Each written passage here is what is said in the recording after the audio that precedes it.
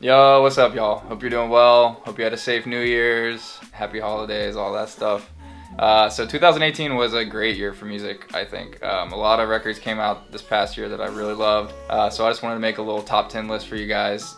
So number 10 for me was J. Cole, KOD. I thought that record was really great. I didn't think it had like bangers like Forest Hills, but I still thought it was great. Like all his music videos were really cool. There's not much that he releases that really bums me out ever, so I thought it was a really strong J. Cole album. Number 9 was the Tom Misch album Geography, and he's kind of like, in my opinion, I guess a modern John Mayer if you add a lot more jazz to it, which I thought was really cool. He has some really good features on that record. A lot of it's really weird and like diverse. I feel like he could be a lot more straightforward if he wanted to, and he kind of chooses not to. I thought that album was really great. Oh, number 8. Okay, so Don Broco, Technology.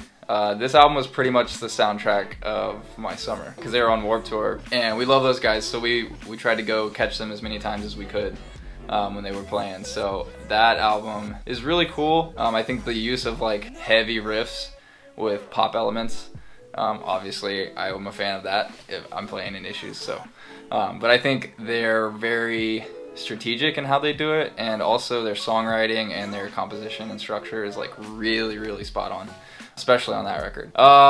7 is, okay, so this isn't actually an album, it's more of a single, but it's a part of an EP that's not out yet, but I've heard the EP and it's great. So number 7 is Lotus Eater, The Fear, and again, it's just a single. I think it's some of the most interesting heavy music I've heard in a long time. They're coming out of the UK. I know they are in the same circle as Loathe, and that was my favorite album of last year. Definitely worth checking out if you're into heavier stuff. I think they're doing some stuff that I haven't really heard before. Number 6 was the Radiant Children EP, Tryin'. This is Ty, or Lo-File, or Scout, however you remember him or know him. This is his new band. He's playing drums and producing.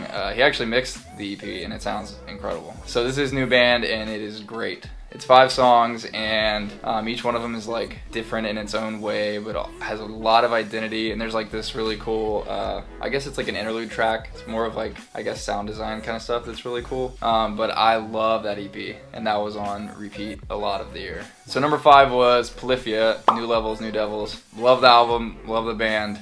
As far as instrumental music goes, I think they're doing some of the most interesting things I've seen in a long time. They're pushing everything forward. It feels very modern. You know, they use a lot of trap elements. They all can play their ass off because of course they can. Yeah, I don't know. The features were really cool. Like all the guitar features they had were great. I don't know. I love that record. I loved it. So definitely recommend that one. All right, coming in at number 4 was the Charlie Puth record, Voice Notes. At first, when I first heard this album, I like kind of thought it's hit and miss, which I feel like some of the tracks are for me, but the tracks I really like, I really like them. I think they're awesome. I think Boy is really good. Attention obviously is great. I think that was like one of the big radio singles. He does have some stuff that I am curious as to why it's on the album that I have a harder time getting into, but I saw him live this past year and it was really, the show was great. His band's great, he shreds, which is sick. But yeah, I really love that record. I think it's very interesting and dangerous pop music, which is cool. That's definitely my vibe. Coming in at number 3 was Mac Miller, Swimming, which we obviously lost him this year, and it sucks, man. It bummed me out.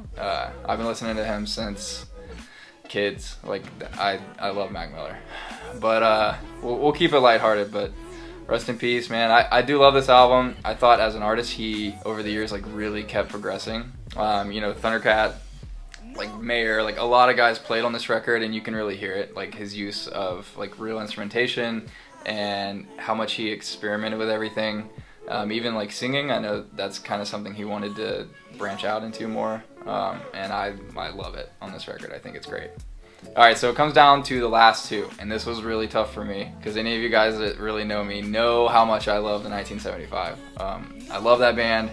I think they do a lot of things right, from just taking risks musically to like how they brand themselves to how they present themselves.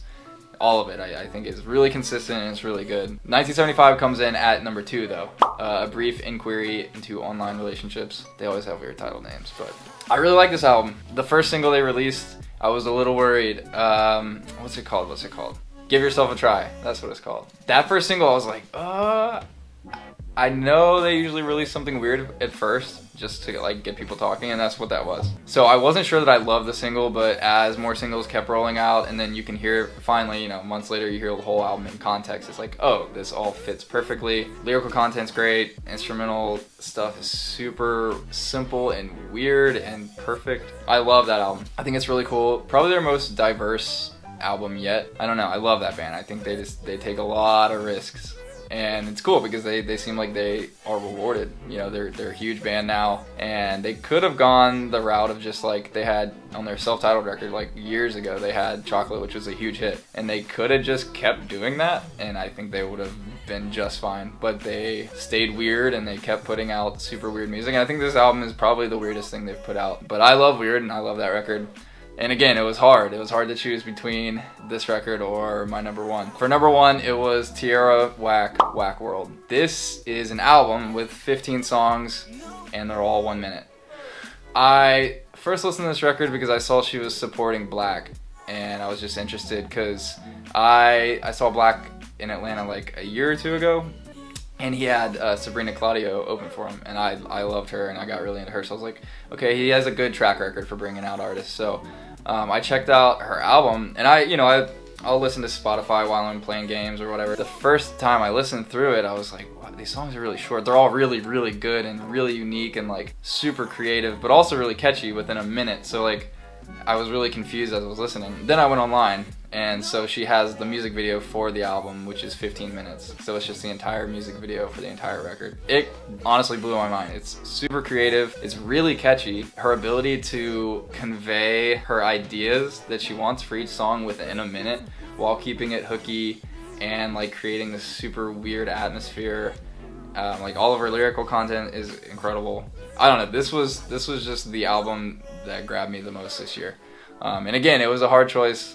I'm a 1975 fanboy. I love that band, but Tierra Whack definitely took it. Like, I don't think there was anything that came out this year that was as creatively captivating, in my opinion. From like the very first time I saw the music video, it was just mind-blowing to me. And then I kind of kept diving into it, and then I punished all the guys in Issues. I was like, yo, this is sick, like you have to check it out. Highly recommend you check out all these albums. 2018, again, was a really good year for music, I think. And 2019, I'm sure will be great, because we finally are going to be releasing the new Issues record, which I just got the first round of mixes for, and I'm stoked. We worked really hard. I'll quit plugging, but when you hear it, you'll hear it, and we could not be more happy with it. We're really stoked. Alright, so let me know if I missed anything. Are there any albums you guys feel like that I completely looked over or that slid under my radar? I would definitely love to check them out, so leave them in the comments. Also, let's do a Q&A video. So in the comments below, if you have any questions for me, I'll do it on Instagram too, but any questions for me at all, new Issues record, you know, how things have been going the past couple years. I know I haven't really made too many videos, so if there's any huge questions you got for me, or if you're just like, yo, what head do you have on your snare? Anything, just leave them in the comments below, and I will catch you guys next time.